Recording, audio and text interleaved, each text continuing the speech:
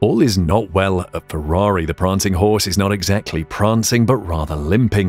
There is talk of internal fighting and major changes within the organization, but the biggest talking point is whether the Maranello-based team can keep its two drivers. Stick around to find out what the latest is for Ferrari and its drivers and the contract clause that could allow Charles to move to Mercedes sooner than we all thought. Let's just call a spade and be brutally honest. Ferrari's first 3 races have been terrible.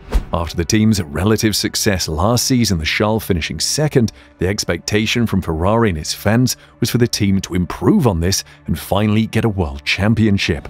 Well, what we have seen has been well below this. And one man who has particularly suffered is Charles Leclerc. At this point last year, the Monegasque driver was on top of the standings with 77 points and 2 podiums.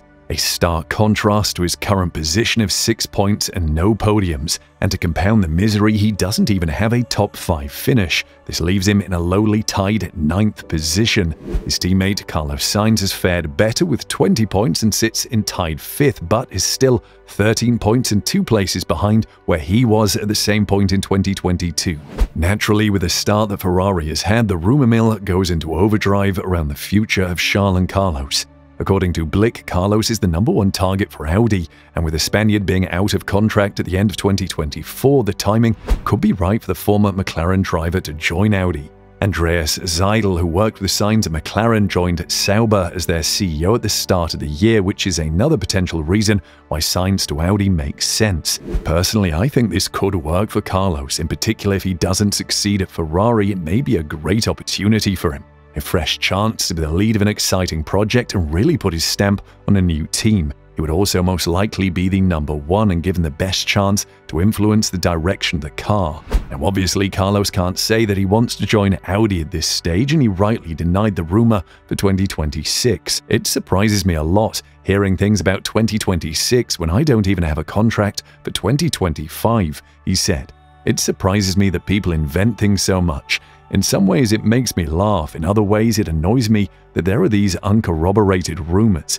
Nobody will ever go to that journalist and verify it, because the aim is to stay at Ferrari for many years. I'm very comfortable here, I'm living a dream, and this is my objective, Sainz told Spanish publication Marca. However, this doesn't mean that it won't happen, but for the time being, this is probably still a long stretch for the Spaniard and something that Helmut Marko says is silly and that Ferrari has bigger issues to focus on. This is probably true, and according to Gazzetta dello Sport, Ferrari's impending upgrades are not enough to unlock the car's maximum performance. The report states, the developments that will be seen in a week's time in Baku do not form part of the package of modifications defined to solve the problems that have so far prevented us from extracting the full potential from the Ferrari SF23. The targeted development plan will unfold between Imola and Montmello, with perhaps a sort of preview in Miami with regards to the wings. The nightmare for Charles and Ferrari fans looks set to continue, and according to former technical director Joan Villaldeprat, Leclerc will need to start working harder and avoid throwing his toys out of the pram in order to re-establish himself as the lead driver of Ferrari, with Carlos arguably a better long-term option for the team than his Monegasque teammate.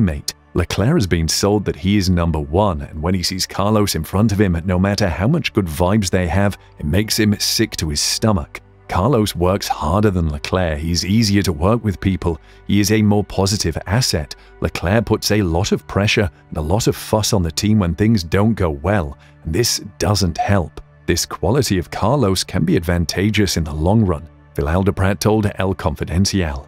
Joan did go on to say that Charles would be doing everything in his power to make things right at Ferrari, and that he could become the king of Ferrari in the future, but he needs to grow this year and earn his right to be considered #1 by Ferrari. Whether he stays long enough to be the king of Ferrari is the next question. According to renowned Italian F1 journalist Leo Turini, if Hamilton chooses not to stay with the Silver Arrows, the vacant seat would likely be taken by Leclerc. Leclerc is talking to Mercedes, it's the open secret. Everyone knows it, from the remote garage in Maranello to the Indian Ocean, wrote Leo Turini. If Hamilton were to leave Mercedes, the German team would want to replace him with an experienced driver. Leclerc alongside George Russell would no doubt be a very attractive option for the Silver Arrows. Russell is very, very strong, but if Hamilton were to stop, whoever pays in Stuttgart might not accept another Valtteri Bottas alongside a driver who is not yet a world champion, wrote Leo Turini. This rumor would most likely not be floating around had Hamilton signed his contract, but with the Brit still stalling on his current deal and the team looking at no closer to signing the deal, there could be a very real chance that Hamilton may not sign. People probably think I'm crazy, but if you're a fan of any sport, the longer there's a delay in signing a contract, the more there is a chance the contract won't be signed. Yes, Hamilton has his loyalty to Mercedes still at the moment, with the team being so far off the pace, the British driver may be looking elsewhere to get the final 8th World Championship. And with Mercedes' new plan for Mick Schumacher, the team may be looking past Lewis for their future races. Now, many of you, I'm sure, will be thinking about how will Leclerc be able to join Mercedes if he is under contract till 2024. It's just not possible. Well, not quite, because according to Helmut Marko, it is quite normal for drivers to have performance clauses in their contracts. And Marko believes a performance clause in Leclerc's contract will be in place if he wants to leave the team before the end of his deal. These performance clauses are common today, he said. It roughly says that a driver must have a certain number of points at a certain point in the season, usually in late summer, for the contract to be automatically extended.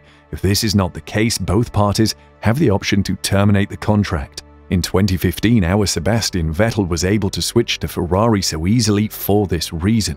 Now at this point, I guess you have to ask yourself, would Leclerc want to go to Mercedes? Well, the Ferrari driver has always spoken of his desire to finally get the Tifosi another world title, and he hopes to be the man to do it. He's extremely loyal to Ferrari, but he is also ambitious. There is no doubt that he wants to win a world championship. Now, to win it with Ferrari is probably the ultimate goal, but to win one at all must surely outweigh the option to stay at Ferrari.